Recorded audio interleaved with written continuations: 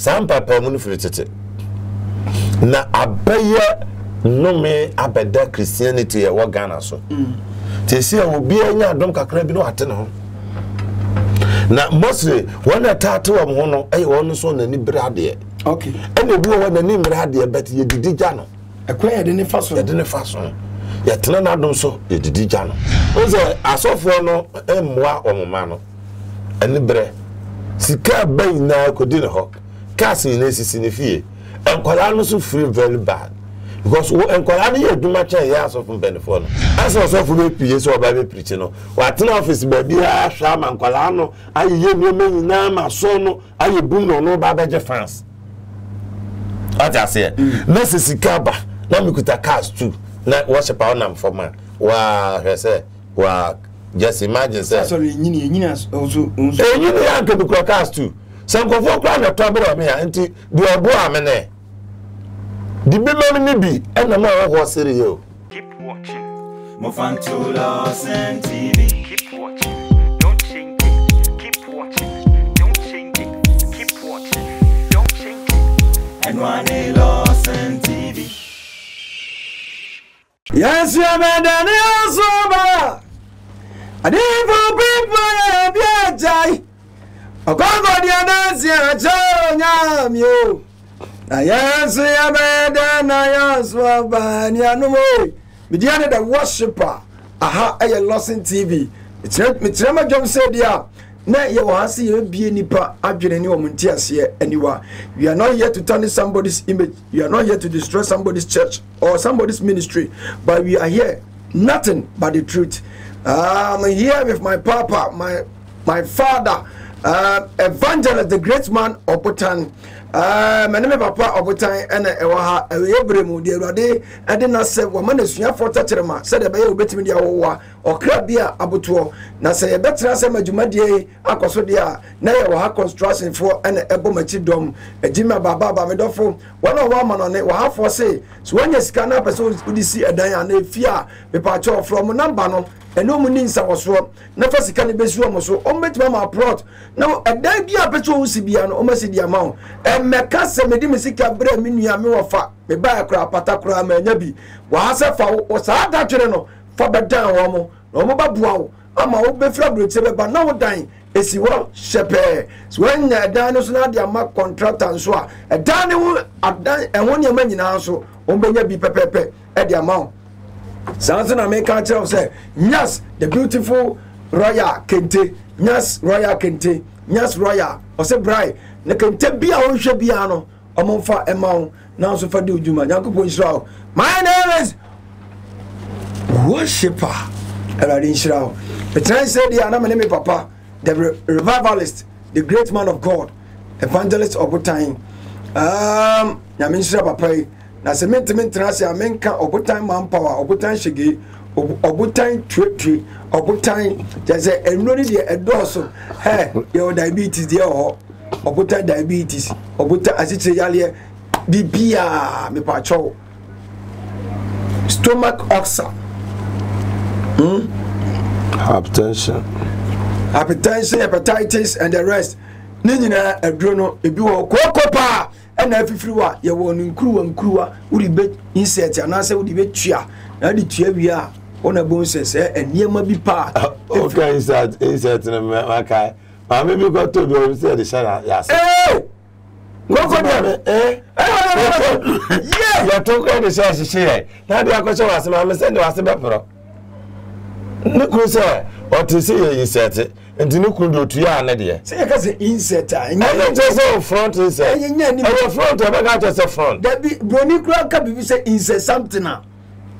He's talking about your angles, not the fire square. As a good guy for Java. Ah, mommy, pa, Baba, not there. Not the fire square. Fire square, the real Java. Also, Abraham TV. Abraham TV can send back Ghana for ya. That drink and your fast. I say, send me one na de chassis.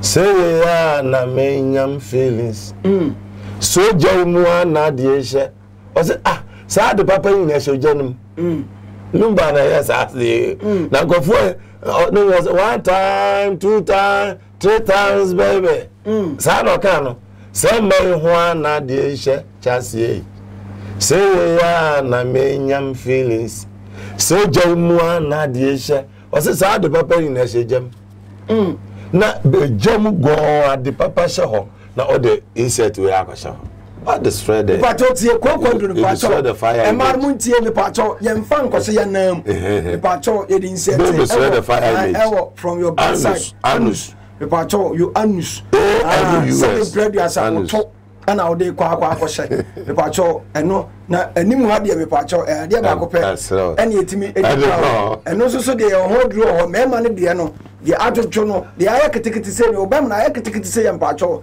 ko ne namu se de nguma no bra be twadro ni bi bra very spam to power na adeni ntu o de fra fula no mo de me fula no fa se fridge ma fula na nchele na fa dro ni gum na de fa milk ne fra na o so kan sa o ma wa broche o mu nya fula nto o de dokro bia anasa wo de wo adena ya juma straight me patoti ma me nchim fanchiro de nti anka yese fa fra fula no fula no de fra ade no atwe kota atwe ya den eba na se bia wo ko hye ni ntante waje wo de bia be ma no de ho wo ho de da entun ko se ma wo de sagu onum na fa mok ne ya den egu onum na hwade enti wo de na me metase aboa me mo ba wo tase aboa pa papa utumi ko ba I'm not here say me chantro I'm just say what you do now there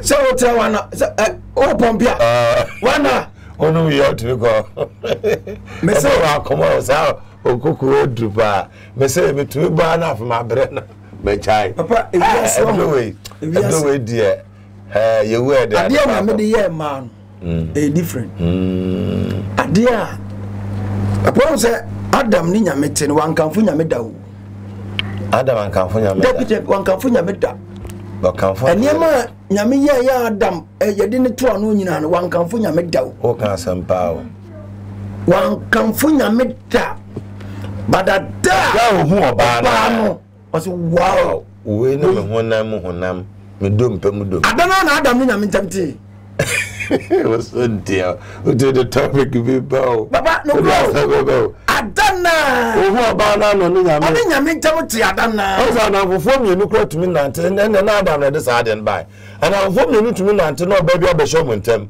ai se me ne me fa ase bi na oba ba ko pe bo se oba nti ntakwasi o muntem na muntem ate adana o se we die mi munu ofri baaye nti e be frɛ no oba nko so obia che so obia nchen a hoto no atana no ne nam ete dondo obia mepe bi football number no na so that call this number if you need any medicine manpower if you need manpower OBOTAN manpower cocoa diabetes prostate enlargement call my brother number 0243 20 36 63 and one number 0243 20 36 63 0243 203663 and a good screen and you know fra obetu so WhatsApp no na so won se me time nti you do na be si no ono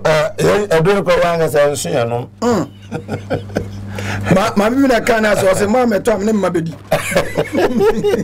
abra komanda wa no bi do o za de che wada didi ana aba za di kwani awie ma kwacha mu ato commander 1 ne de misra wo untumi nda bisa papa obe ka kire wono me odin 30 minutes na afa papa bi frame me o se o se de odi OBOTAN duro no adanse me pese me di me duro zi dan am so papa me de ani on ene dia onu zo ba so se ala sana ena me di mu adanse nya se tawa do ni ba ya na me tara me kawo o se sa me duro do minim so fu bi abeto bi anoma esi o se menya na bebre no be onu so betu akoton me duro no ma wa ga ba agent wa brechire mpo ho minim ko fo bre esi o mo peso mo agent no mutu akoton aban Michia, madam, for your friend policeman or Hamburg, Abai.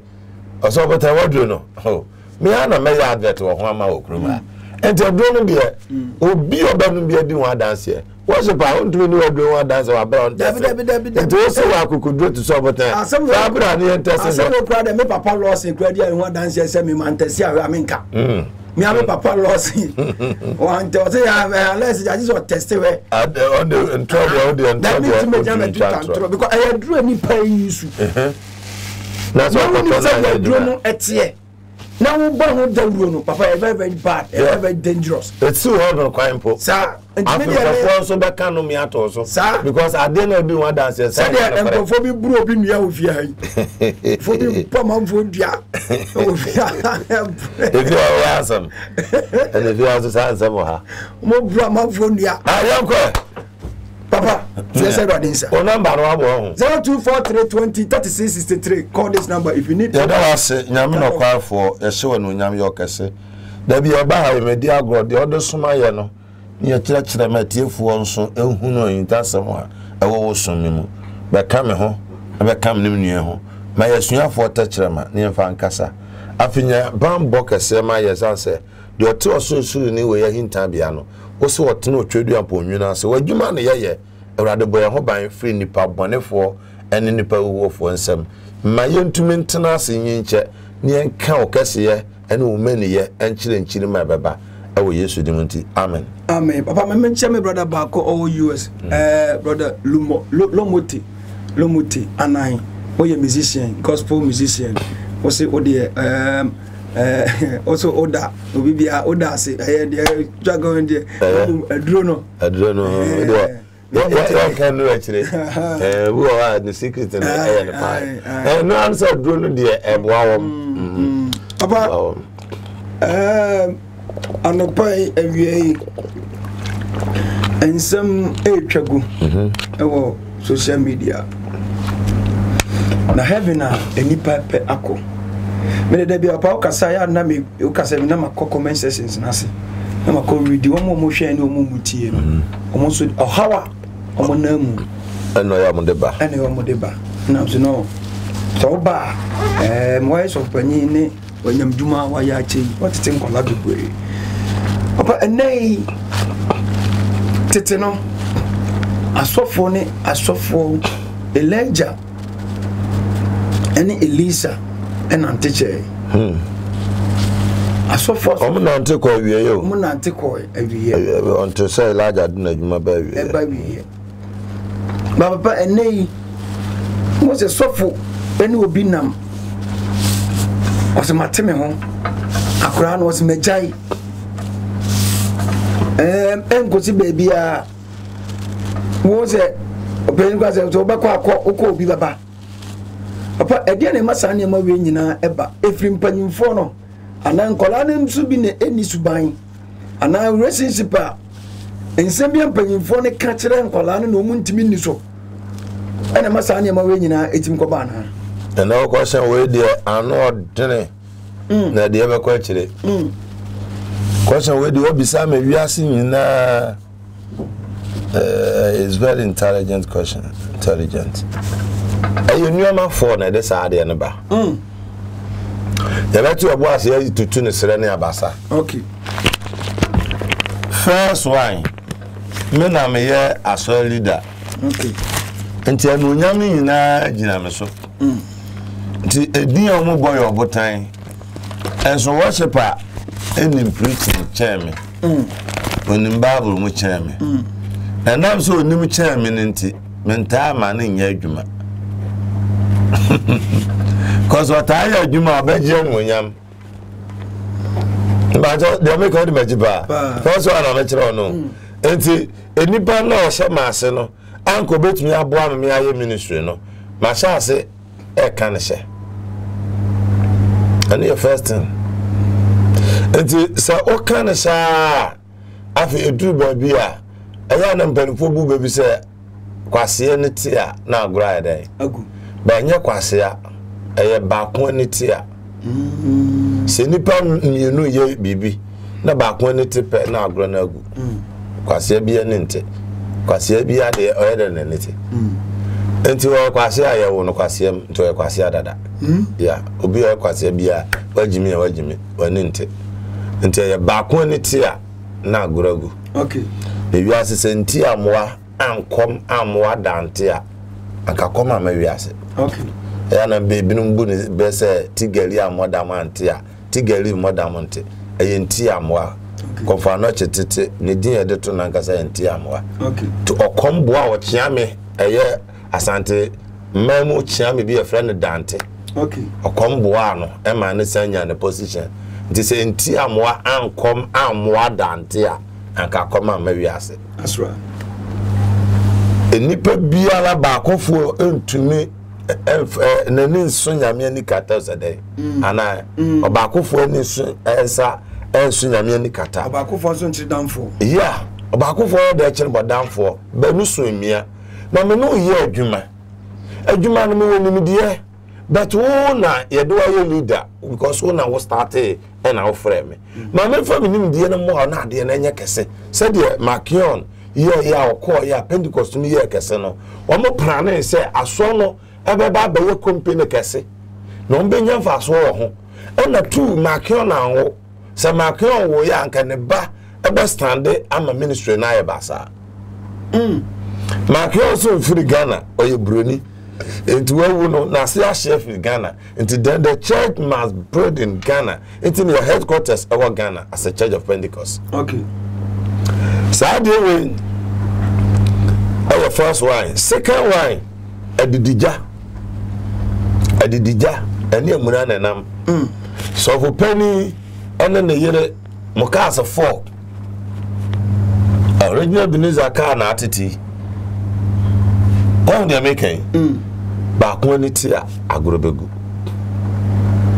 it is also for penny what we have to cast 4 and 3 and you one employee 2 ese wo software won ne shase a oyo assistant no woman 1 no mo foso asa afi no mbesa to ba kwa ma software to so miensa asa na oyere kro benya bi wanya bi yeah me yiro odemachi no oye odawachi won ne one family temu ya wona ba ko ti you people can use one car is menya one car me ne me yire ne dia me start me ministry na me nim nyame ne sara me ye me to car me second car me de ma agabus so for a friend agabus okay ona na me associate pastor you know also friends ma oya chim no free achim abenase okay me third car me de ma menua oya so for ka me ho adent second car man fa ma menua no man fa ma me yere so menua no bia no beto so third eno yo so for ne start aso na ho chirenti odwan ko nu adibia se akura ase kotena aso kodo banche me ka chere no say ti se anyame ahira mo me nko hwe no cause no to nyom o preaching so ye tu ka ko hwe no awakura bi ase ame ye ba kura ka nya accident wie e ko fa ne bai oba wa mantam san to ka ma no because me ne breye so for ni san ka ye no na do se du hye wanu mu obefe eno ena mani ba bebre to mo na ye ba ensor bone no mu a eye false prophet die no mu nso a eno nso de to so 3 eno firi ho ba eno se menya sofo papa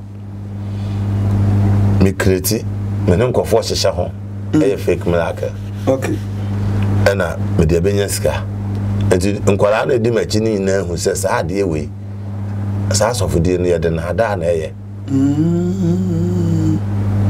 say da nyanyame adwuma nye die hu bia nyanyame adwuma ana sofo kra sa wa duro bi bo no ho ban ti ono so be wura mu akọje duro bi abo no ho ban no so dey start na there because suro bi ani bi nyanyame adwuma enti sofo bi di obi nim numachi obofo numachi no so wote ne ho e so simple obesu anuama wo ho e de wo ho secret wo ho ti ono so tumete no yeah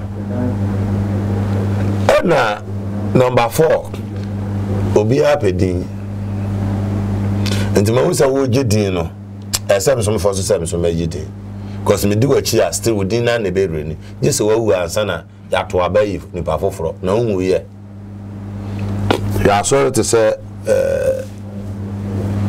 Archbishop Duncan Williams. Me there's Archbishop no kwa me person me bo. So for Duncan Williams. On the tete we Darkward Mills. The bar penance and no. Because Darkward bar for the pa to your tight. I'm up on any general. Papa was telling the baby. You see how cry away, my friend, a champion. Yeah. The iron who's slow. But then what was said, Dan can say, after Dan can say, spiritual father. But you can't one more thing about constantly is with anaba. It's with Dan can the training. The drew baby are all day or movie. Not is with a granny Dan can grin enco. I would know maybe. Tema, Omu no more yaka omon kasa, na say ya and penphobia so.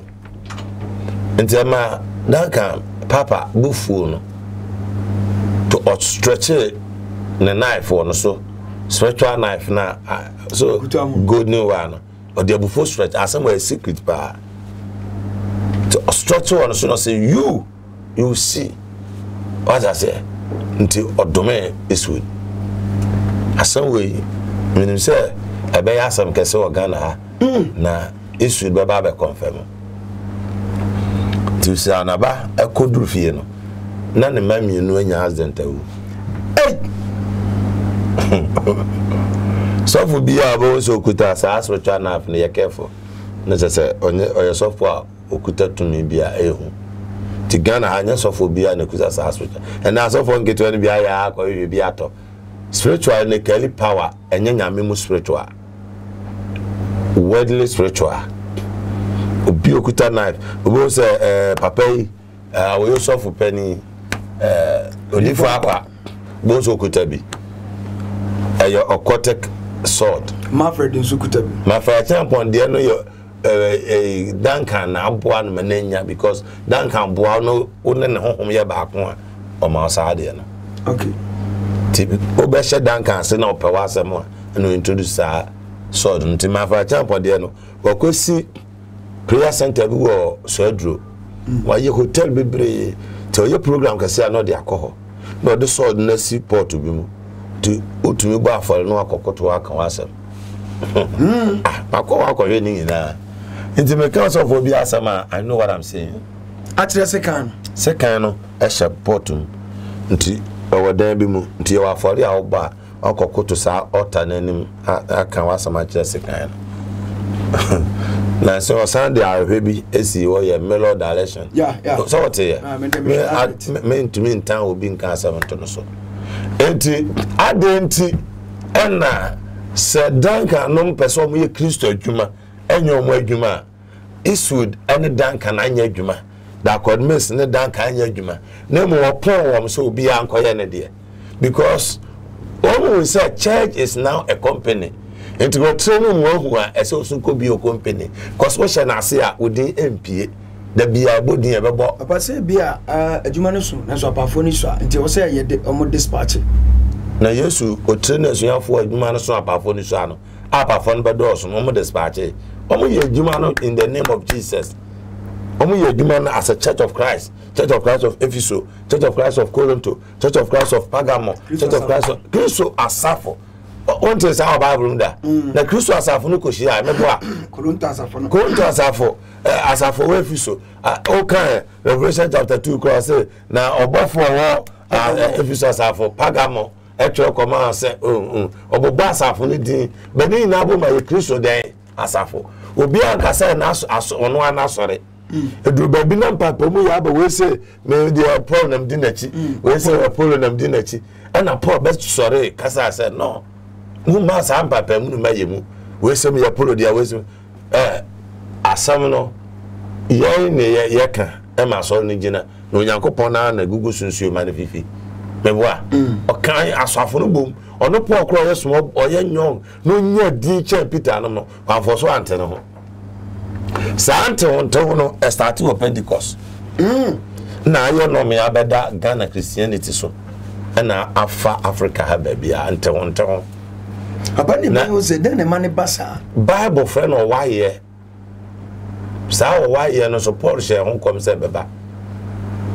I say me connection no pataku boni bi be ba ba friend nyanko no mu a woni nya nyanko no kwan what I say enti saa de no I start to Pentecost asori ye bi o Ghana ha first na me kan story a kiro afi me kan we mu wi a ma ba first prophet for no so kwan a ya nam so ama asofo no tete om ho wo from wo se Kristo asafo no a wo so ye papa no adena ye na ye nya so no Ministry of Christ and a Church of Christ and a Christ ministry no bia for din different obi crowd in the din that's of Christ embassy I register obi the pastor Chris no I na Christ embassy said that obi so to me for no any din minimum so be aso bibira any pa no any din na that's Ebenezer worship small onim bi ampa e ba na sa just aso ne ya wo dia anya Kristo dia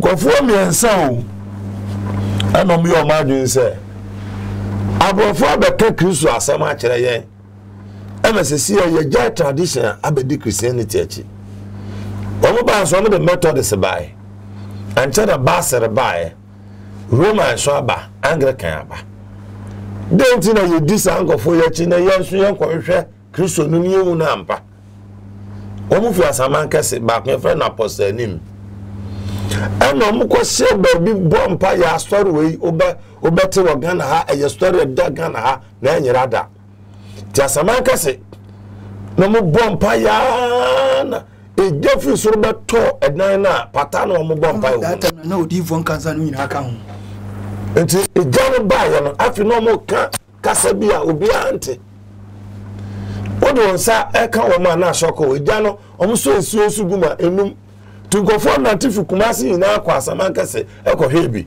na no na make ye broni oba Ghana ha ono so ko hwebi okohwe no say no the power of Christ is working and no dey no kopon wom no mo start sa so na afi tetene friend dey chiribonto ya that's o ma wonsa o yare a on taduro hospital ai bonko a yon ko hospital nti papa no benye tumi eche se yare biara obom pape na nyame tumi afa no kora sa apostolim no na start sa so na na friend no Christ Apostolic Church CAC okay. Christ Apostolic Church International besoso enti no na makio woman na makion entontom ewe no kakra na afo nya malaria Oma bompaya no se no peso okọ hospital no go titi e ma pa na se no se o sa mra na de o de ba so no ma emwa te ye ntokwa wo muntem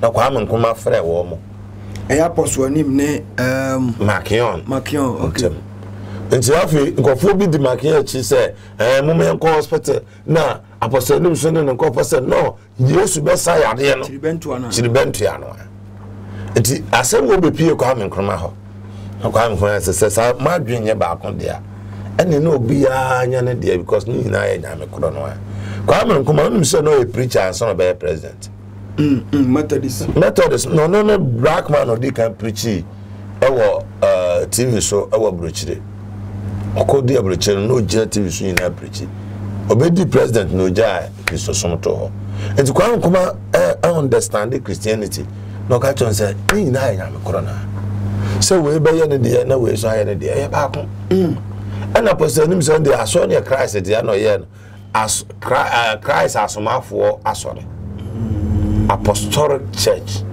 of Christ as a Christ Apostolic Church that is a Jesus asomafo asore okay so no the vision no ebe see Christ so say asore no nya ne dey na papa eno na eyese omo yare omo nko hospital no oh sir ye will be ne frɛ ene stage awo Yesu ote so bi yare modern ko hospital da sane but nam kula mo te se Peter ase yare o sane chi be sane yare bi no Yesu ntumi nsa yeah me te doctor bi ani me folder me to them one example and my children are there doctor bi ani me be a folder because me decide to tell them na me yere so a me de ateto se me ha ye nko hospital ha enti da bia man mpaebɔ nya adwuma na highway asa malaria obi ya malaria pa ono ensohye onfa anche akase bingum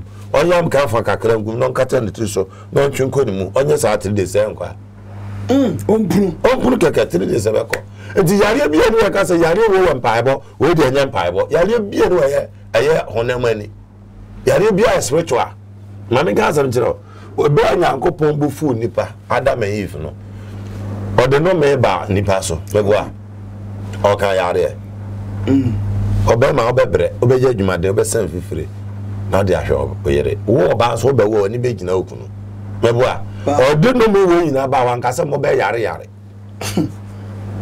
eti yare ya ho mo ne de ba papa say obeka say ne man tampia num so ne nya ye na yare sa se ni moja no begu ye Kristo me kanyame o oza wo de na me no kanyame asem nyame ne nipa ntam asem okay so Christianity they start after the death of Christ nti se o kan man tampia wa ba Christianity okay but me ka che se nyankopon ankasa no wa mfa yare andom wiase nti se nipa yare a enye nyame na ma na yare that's right what I say no mum se wo ye bone a wo ye nyoma bi nyame mpa osoma ho mane nom de yare be hawo it is so ntina so eyo from so ti anyame osoma ho mane fi so ro be ha so ono anyame de on fa yare hawo eze enye efomo nkwa na ambone wo so ambone wo omo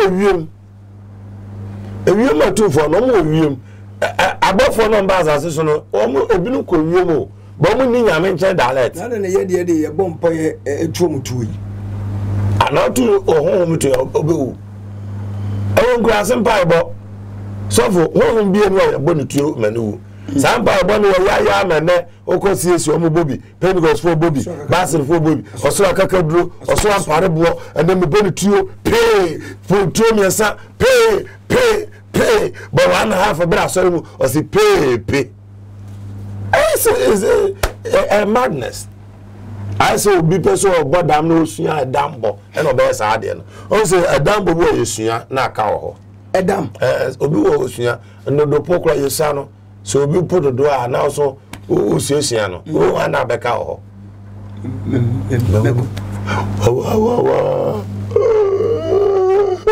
wa Kofi aba na edu o say there eyo ya obi obo sa o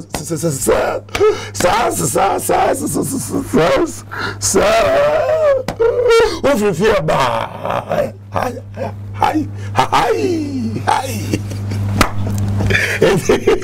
yes sir obi tu si ese dia ma no na be ka no wa ju be so o de sere no aka it is ana ebi so omga so do ma omba so mo ya ma no bo so se de Paul ka se mo odo chiri mo odo ho modern no mo ti na mo ya se o so mo ya se adoma chedi ntimbe ya ma na boro so o ka bibi sa be bo a enti ebi bo so mo bon pa ya ma no boro so enti afo mo practice how to be crazy, how to be mad in the front of in the sight of God o person bodan wa nyame anim na wadan bodan fo enti wa etuo bomofo ehunu akante a otutuo dabre na wa otamfo na wo kan ohunu no before no di ase ohunu o se pay etuo na watu anfa so be no wanya so fu kurase ne bi wo bu akwa ha ondo no na yere tonfe a tonfe would you better by force or better? Ye de kobrobo nsam.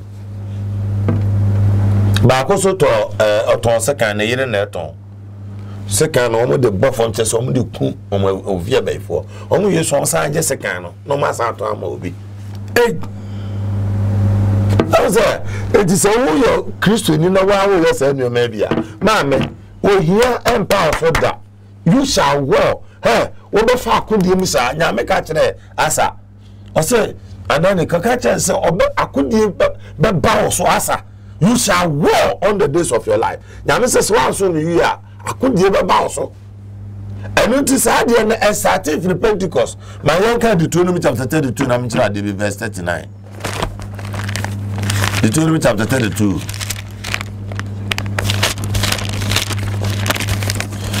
Masora na party, I send me, mommy, what you know?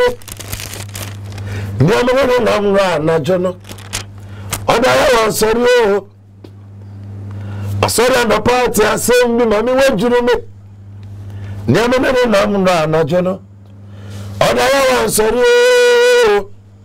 nanso anajo ya no de nasuma mfoforo kire me awo mu gidie se esuma ne kobo no ho ban enso anajo ya no de nasuma mfoforo kire me awo mu gidie se afidie wanya ba mbofo okura bansere okura bodua okura motokuma bi awanya ni daso wo se afidie wanya ba mbofo papa bi afi eba ne sei no defo owo sika pa bia sidam pa bia twa won afasu ya hia fa nwonfo no otumi wu mpatuwo ya yesi ya na gya na wasina kuma bi twa ne tinu pransa hia enu achi no bo fom osomwonsom wakwa kodadin yesi ya na gya na wasina kuma bi twa ne tinu pransa hia enu achi no bo fom osomwonsom wakwa kodadin awasami pa amama nyanti asiese adia yemfasika antono yemfasika mo ho banalada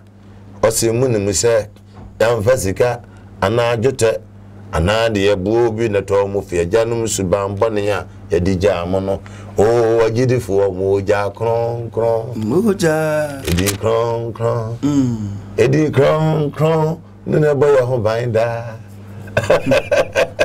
enti enti odasania when you have your Yankopon, do you are question your market and kitty be muno? Ye no muna quaje no. Enti say a ban cereal, say a bodio, say a kawo, mini ada sanye, ye no muna to me no go. Enti say a ban cereal, and puanon to what yella would do you are question muno, and ye no muna to me no wo. Oh, what did you for moja clon? Yes, moja. Yes, moja, edi crown, no never your home binder. So be tired, that's our fumo rade. Now fumo radia, a radibekum, one kuna, obe prow. Yamia Cassam fan and Sam Kunipa. Okay, I down in Sia de Bois, or Soma above one self, me pubiaco say I have. That's right. That was above one in our house moon to me. And I won't be free if you corn and chain. Or say rather small, or so better, or some milk quiet now down over and a different moon, my codada and a cool. Okay. It's in Yame, so deep for Bonasam from my disappointed woman or small money. That is so be so that I know you're born upon here. That's what the hospital passing your born upon here. Or make quite test no HIV. Yamina swam your ball upon here. I want my automatic. What do you think? I mean, say, they make a boo a better one, you bet Gaka, bet yes. Deuteronomy chapter 32, verse 39. Deuteronomy 32, verse 39. I say, now, Afe, I say, now, Afe, Mum say, Afe, Mum say, me ara me no na onyame biara enkame ho me no dia me meresante obi ente sawo osoro no fama papa wo dia wo sonko yesi ra ana o se wo kronkron tete na Pentecost ba na CAC breso no odia wo sonko yesi ra wonne meresanten Yehovah obi enter so osoro for her papi odia wo sonko yesi ayana amavo pamia hwenti aka fande me no be life worship kese pa okrom go papa timi say obi antimi fa ne sanka amen de nyame asra no you can't touch that person and de nyame monidua no ontimi no me no ema no nyeye kofo so tretem so mu nyame mbebo me pa ene de yankika na baba mu de bia abofra kra wo hye yefrumu oye bema entrete no yeah akoda wo ye bema a wo hye yefrumu no and throw so and turn your from say opa Jimmy. I say afe mu say miara ne no ose na afe mu say miara me no onyame biara mi wo kame asaforo ademe me na mekum so bi ewu a enye bosom ne kun no me na mekum me na mankwa me pra na me sa nti so bi yare anyame ntumi nsa na de obetumi achi the vision of that apostle name the sick is no I don't know man cancer me pra na sa so ya Lord na be sa na obeju ofuru nsem bia ni ho doctor ntumi nse bi ni ba dabi when say doctors nipa wo nsem chan bibia so nipa wo so for nsem no wanya case wo doctor nsem a oni case what does it so mo ye bi ahwe so mo try am lucky say nim dia akosua na be boa wa amwa wa oni fo I don't doctor to me cause fibroid do be yam me your operation wa kosua ho ade operation ni mo na afte nipa na fa ho na aban to me nche no ngongon aban to me nche no on your try nti okwa be chira abrofo no de before ni experiment bebre ni mo kosua no o surgery nse so ye okro be ye o de usua de wu wunyankwa okun oni ewu adota for to do obsession show be yere ase so omo adwamai gynecologist for yeah so free na was ase e hoye hia bia nyinse na na bi o so awode no akoda ba bia so opia to yi enti opia no kwa se wo no opia no mo aduro ma oda no opia se kro onye hwe nyame fa no e se nyina be wura aduma bia enti me yere yare na kwa so te fa dia I just have because my doctor want me. On to some fun and show a blame in a osuro. Najuma no. About to pee. As my mind out. I bet to be able to be about Quackagena. And you never could. Dear Mamma Kill. Atsu no hono sad simple understanding. So na fe mu se me ara me na onyame biara nka me ho onyame bia nu aka me ho me na mekum me na metumi kum nipa enti nipa wo no me na mekum wo na me mankwa metumi de HIV coronavirus metumi kum give force e ma wo monti ase metumi so wo nya accident me pra me twa nan wo di se hunu me yeso de mpe na masane yare enti nipa yare anyame na de me pesa o tenase no na me mana tenase de pesa o nyanko na me nyanko de me don so na me don no ono se de mudi be free no na me so ewrade me di be free yeah enti a na misunderstanding ba na ma mpapa mu ba e de ma sie sika hye yina chese ma kyo yeburoni papa na nei asofo no bi de omo so ba na yate ya asole untimi akọ asole ya ne dia ozo se o ba na matema asole papa na wiase asole e obi dia asole ya efiri kristo no e kristo dia na asole ya efiri kristo no e me dia enu na sofo no ya sign board and picture da so yesu ane no sofo ba ko pe ne preach tia sa de ne kwase wu a so sofo de untumi ya asore enfa picture nto so asore no de ya esese do di nto so o tese wa ya sa de no preach tia enso na usho ne sign board be ne pictures da so kasi hunyina o fi ntim ka je se kwase wu free heaven kwan so a onso na ontimase officer me jaje no ya jaje according to your words de wa wo de wa no aka no wonu asem so sana ma ona wonu asem so ona wonu asem so no bebu aten wonu asem so bebu fo enti me nkoto no oboso so me nkoto no okoto so because we ka so ye sofo a ofiri Kristo this time it's never true obi ba yare oturo de no betena TV so wa pem mo afia breche fo ho ye de sare yare ampa so o de bi ba boa ma me mo akosa yare bempah so obenya wakire no Ghana ha the whole Kumasi ha sofo bi eni wo sika chen kwase ewu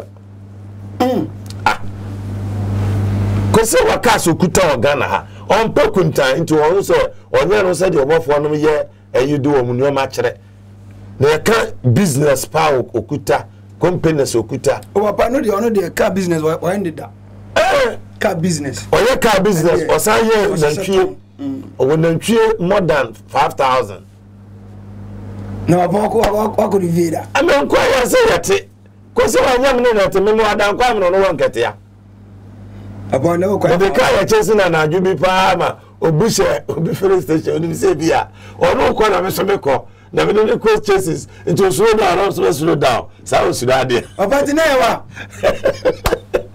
I will busher filling station. We will share the picture of my son as I press it out there. Your poem makes one for myself. And so, you know, we got upon him that time. I said, okay, that time no. No. Now, Catachia Fifa, actually on so upon it too.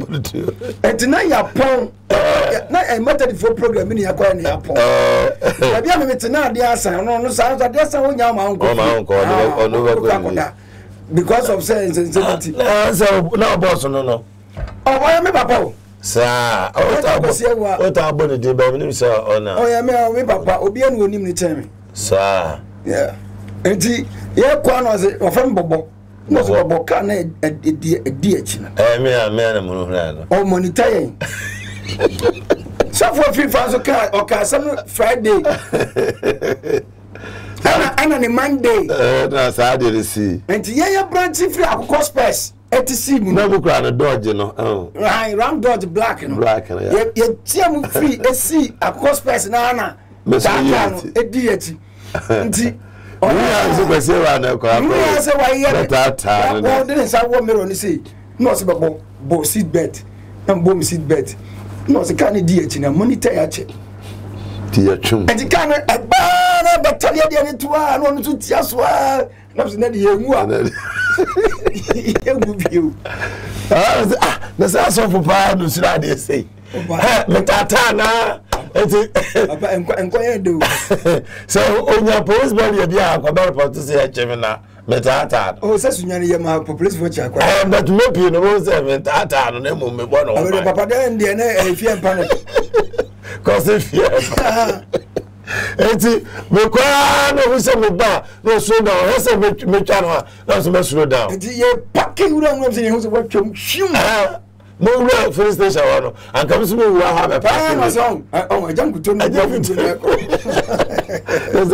so srade sa I've no come serious when my bodyguard me there na I serious na mo bodyguard so come back as am penny papa no for be kum ampa oh nti the year can say some papa mu no fritete na abaye no me abeda Christianity e wo Ghana so te see obi anya adom kakra bi no ate ne ho na mostly when atatu am ho no e won so na ni brade okay and obi wo na ni brade bet ye didi gya no ekwa ye de ne faso ye tena na adom so ye didi gya no it ade we anam se makion start ye no na so be nipa pi free Pentecost mu no etuntwa papa hu se ensem bia na asofo mpanyimfo nso ni nkola ne trase ka ene kodi bia hwamodie bam ne mankola ne eba hwete e me ka se mostly hwamodie no o se asofo no emmoa omoma no anibre sika ban na kodi ne ho kasi ne sisi ne fie enkola no so free very bad because enkola ne ye duma cha ya asofo benefo no asa so fu be pie so oba be preach no watena office ba bia hwa mankwala no aye no nyina ma so no aye bum no ba beje fans ata se na sisika ba na mikuta cars too na worship our nam for man wa hwese wa just imagine say sorry nyina also nyina ya ke bi cars too sankofo kra na to abere me ya nti bi obo amene di bi mami ni bi ena ma ho sere yo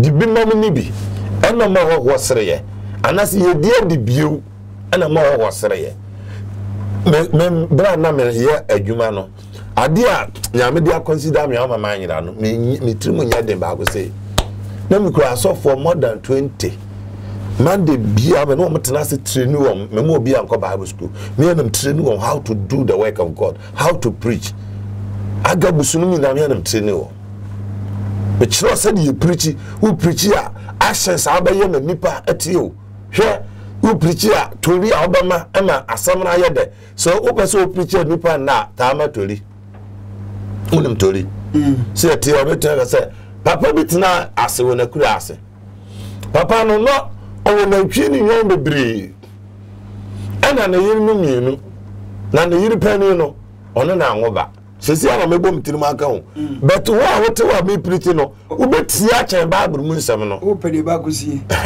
obetia because oswa ayesa na sesem to hwade be kwakusie be quotation de o kan pe no oda de ma Yesu preach here dynamic no oze Yesu preach a oso no the four bit na ase owunya ne na ntwe bebre ohia ni bit na wa no ne hwe sa sam na biru say story ampa read or the former that I said, let Peter name now, we use him. Only Peter one here. And he used to preach here or class near man or radio. No, I'm a preaching by yet. What I say, and Papa, no, the other mechanic. Dako or Bomana saw the hill penny benya baby. So if you send that to an hour, you know, penny do on over. And see, or call baby copper near man hanky be said. No, you don't know when I say. Owi a wonyi no nya ne no ne na obawo nemu onhwe yie se oba no emfa na ni hu sa hanki ne da odna ni hu obewu papa no na yiri shi amu wie ye no obogbo hanki no disie na na yiri nyame no we na dako na papa yi eche na japadiem ma na yiri keto an de pani ne ma de owi no chechir hanki no adiem boss mbubom no de ma na yiri se boss we hanki bi wom na eda meme de mani be sa hanki mewu mebo ama yi ama ye nyina afri sa hanki no enti fasi baby me pesa me de mani be hu afefuru woko no so ne yiri nya asama ne se hwe na manku o hwe na manyi hanki na nchira mu hu oh so die preach to bi at enti da ko ya no nya asam no ba no ye you know oboba na sun bonus he would have trouble ko dem no obu boss no yi hanki no nam de akira so bewu eno bewu no se me yere hanki we da wo de wani behu no be bodam nam shedan me ka cho se me hu amewu e de no waye ofre na yira bu shin na gbo mama na de na yira aye omuka asem ne mu awie ya hwa na mama ne sha se opa ne ho hwe na wa fa ho nto onyon so why na ubi open man aba ofie onyanko ba na ubi open man aba ofie oh said there preaching afa akofa that guy is preaching I think Uncle Ponshaw ya ne ya papa great evangelist OBOTAN ana ya ne no etwe enkomoe asofo mpanyimfo amune nkola na mo hwom ye nkola no bi so pre omo pre dodo omo pre wo hwe ayi envelope na of the cash was a call na mso nkope school da bi na mpeko nka ba ko bisim ene yesu ni wayo wasma ayelele no de na mu ana said na papa kana asofo bi nso mso ya atrodi for the atras nkafo no mu criticize afa akra nso a was no this is the creating the enemy meko makwa critique there but me dey me kan say asofo no mesremo esi se aduane wo fi akola nsu anopa wapoto amana fie no onchiri fa bom ana mesemenu anu keto anzo ya montombo ewum se kwan bi wa asofo no bi ede nketo no fa so ya na asefem utie bi dia ya na areho papa meso djuma de so de me ka say OBOTAN manpower egusu a ewreni still the best still OBOTAN manpower de me pacho adrobia ni ho adrobia nka dem si yepejo OBOTAN manpower na eche say adrobia nya dai nka dem Mr. Bema why mere ewo pam pepacho why mere ye kok ankrama mu udru adjuso osisi adjuso abra takiti na twa na ye nkran na ye ko so obetima du nkran dia na beje OBOTAN manpower anya manpower no nko kokodu ho diabetes as cheyale ekro na ba ye broni se stomach ulcer Mr. packaging na wa ehonu na mpese me kirem kaka bebere se media me need diabetes so nti media manpower na mepe masa ye na ye droni ni ma de ya ma be ma ye mre process diabetes enye ni na wo ho just say a real moja na che asa doctor to me I dey approve nti doctor ni ho aduro no diabetes ye yade a sunsun mu na ye toma what I say enti nyame ya adom ye nya nua bi nyame dua akeka bom na ye sa powder no enti wo dia nsa obi oni bi dia no mame na rade because diabetes aduro no eso no moja aso Esanso yi stomach ulcer free so. Esanso no mi pedua mo jare nya kwa die free sane. Enti wo yesa no ma no treat prostate, no treat koko e free so a. Afi ni pedua no ma free. Ansa na wakọ no manpower no. Ayesa obo no manpower obenya power, ochina na off. Enti yaka monte ase. Oba bi wo ha ubu nsa wo bre. Obi do calendar ewo ni fie. Ano de ye wo ho adro pa. Ewo ni fie mo be prince a. The family Daniel. Daniel wo so Mr. Bra. Phone number is 0243203063. Odi wo flash the worshipper me pe obotan adro ni bi. To bo as ball number no. But number ni 0243 20 36 63. You can call this number. Meso me mama de enter wachi. Me de ni 0249 63 11 90. Yes, sorry, Jumadi Yesu de me pacho abrochire for no pacho muntie aduro no MCB complain say papa ka say 1,500 omo abrochire no odi etia mo abrochire 1,500 package no double doso aha doso na me pacho tia aduro no nkasa de 15 million no mo ye meli so small bia mana beje dia 15 million but say ye meli dia brewa woka eno na ha DH na nasefo no ye mesen de ko post di abre no omo no bo omo je no ibi wo omo je 600 Ghana cedis ibi won so a maybe o konso enu 500 Ghana cedis nti ya kan nyina bom ana mu twa food and dashboard paper so atoso e kire say adro no papa e pa to adro no papa nti mi so na ka bom na 2,000 Ghana cedis pa so obi a obi wo so obi ba fama no famre mi ye be ma no 1,500 pe so a package Mako na ze la chiro unsaka no twache ni machia o se de kwa obefa so obe yisu no 0243 20 3063 for number me ma me na ya akomia papa Lordson papa nyankopo enhiramu na onyam kwase my brother Lumuti Anan Lumuti all the way from US brother God bless you for everything nyankopo enhira papa many aba akusia erade onsa yare ba bia remember no kwase ada Lordson fellowship Lordson fellowship you start here so your board number no but obi anfa collection bia MI but utie nyame asem eya ba afore ebe ye nhira de ama ya kasa utumi de che obi osresre na utumi so de to your line so fellowship way fellowship ya into eternity just everade ba enti enam so be ma watumi abekan we bedu ba bi no ye be list members dodo a ye wo nyina din abibia ni a we have to help oba Ghana wo abrochiro wo USA wo to South Africa so ya nya ya 20 nti mo mra na mo mesra ya ye be ba besra mo me no mienu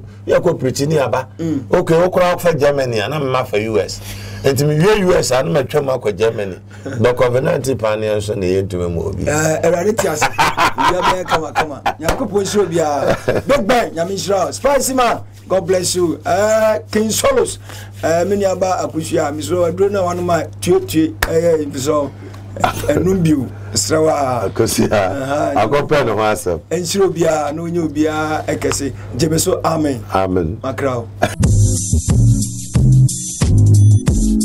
Mama Wakwa Baba Waha Construction Company Limited. You use modern cost-effective building technologies to build state-of-the-art facilities. And yes, also provide separate ancillary services such as architectural drawings, landscaping, renovation, electrical installations, and repairs. House management, plumbing, carpentry, masonry works, and more come. Ebusiafo Wawa Quintum, Mwana Wapida Wusidan, Ayewana Kodanda, Makamfu Waha Construction Company Limited. It's a month. The Denbiara PDC Biara so school done, chapel done, restaurant. From a Waha Construction Company Limited. Nantumada, who be seen the Kamadamo, Sapeda Washadamo, Oboshadamo, Capimabra, Ababa, Apache Wooden. So we're going to Manasseh PDs Wooden was Central Region, Ashanti Region, Western Region, Greater Accra, Ghana Babyara, Wonyara, you ever contact one. Kululu Biani, Waha Construction Company Limited, Woko Yarati, what Denbiara PDC Biara on your problem. Now, yeah, repairs is so. Any able staffs in home 24/7. Time being here when Biara, a Fraponai, I bet you do. Waha Construction Company Limited, Cape Coast, Kakumdo, Abrajukwa Road, Waben Kakum, MA Basic School, Abrosano Biana, our first floor, a bit my from 055 026 8598. Email wahaconstructionlimited@gmail.com. Social media handles: Instagram, Twitter, and LinkedIn on Waha Construction Limited, and Waha Ghana on Facebook. Visit one website, www.wahaconstruction.com. Waha Construction. No job too big, no job too small. Keep watching. Lordson TV. Keep watching. Don't change it. Keep watching. Don't change it. Keep watching. Don't change it. And one